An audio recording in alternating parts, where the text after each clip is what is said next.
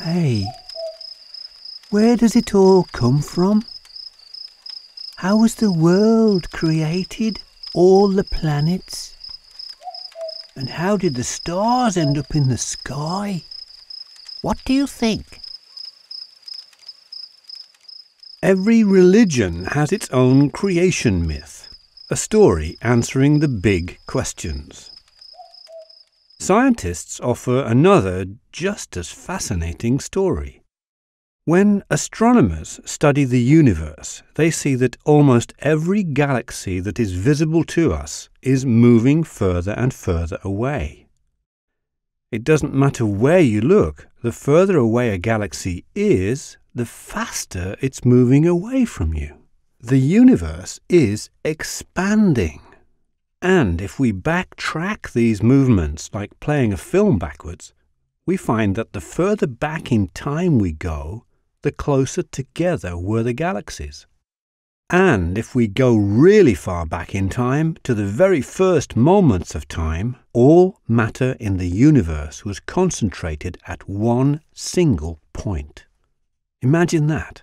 You take the whole universe, all the planets and suns, everything, and squeeze it until it has no size at all. That's how it all started. It was a singularity, a point without any width at all. For some reason, this dot of matter started to expand.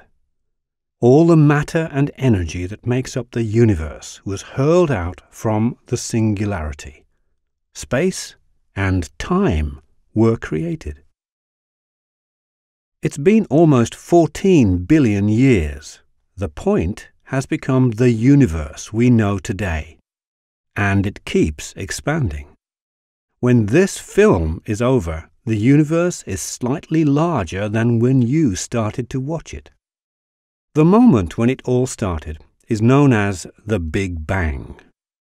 But it wasn't a bang, like an explosion with matter being spread out in a space that was already there. It was space itself that expanded. That's a mind-bending thought, and there is more. During the very first second, yes, second after the Big Bang, almost all neutrons and protons existing in the universe were created. A few minutes later, neutrons and protons clumped together to form small atomic nuclei, hydrogen and helium. The universe was extremely hot in the beginning. High temperatures mean that particles, such as electrons, move with very high speed. When the universe cooled down, the electrons slowed down, and now they could attach to the atomic nuclei. The universe was now about 380,000 years old, and the first atoms were formed, the tiny building blocks that make up all the matter in the universe. And there's more. When the unattached electrons moved around freely, they blocked the movement of photons, light particles. Light could only move short distances through the universe. But when the electrons attached to the atomic nuclei, photons were given freedom of movement through the vastness of the universe. Space became translucent. Light could now travel through it. So when stars eventually began to form, their images could travel immense distances. The light from these stars, for instance, has travelled at least 4 quadrillion kilometres before reaching your eyes. Wow, how cool! But hey, what happened before the Big Bang? Get this, the Big Bang did not only create space, it also created time.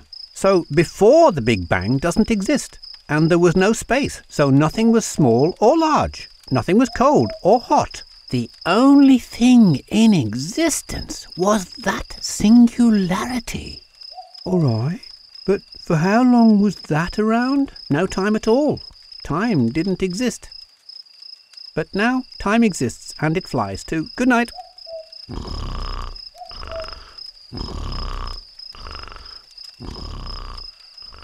Wow.